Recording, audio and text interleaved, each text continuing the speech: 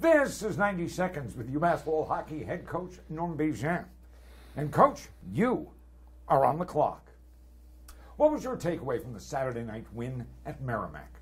Well, they're valuable points. Any game after a long break like that, you look for different things to be sharp. We scored in different fashion. Different guys contributed. We got better as the game went along. Those were the positives. Tyler Wall tied your teammate Dwayne Rollison as the winningest goalie in UMass Lowell's Division I history. What is your reaction? And by the way, did you let Rolly know about it?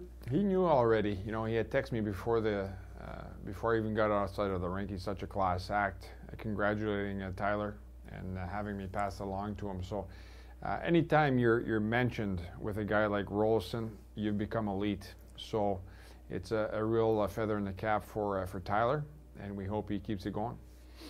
This weekend we're off to Rochester, New York. It is the longest bus ride of the year, about 400 miles. What do you like to do on the bus?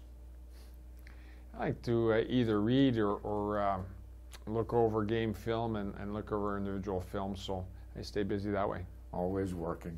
What do we need to know about our next opponent, RIT? Very good hockey team. I think they're a fast team, physical, especially up front. On defense, they've got 7 of their 9 defensemen who are over 6'1", so a very big D-core.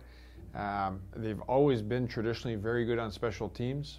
Now, last year we played 2 games here. The first one was 2-1.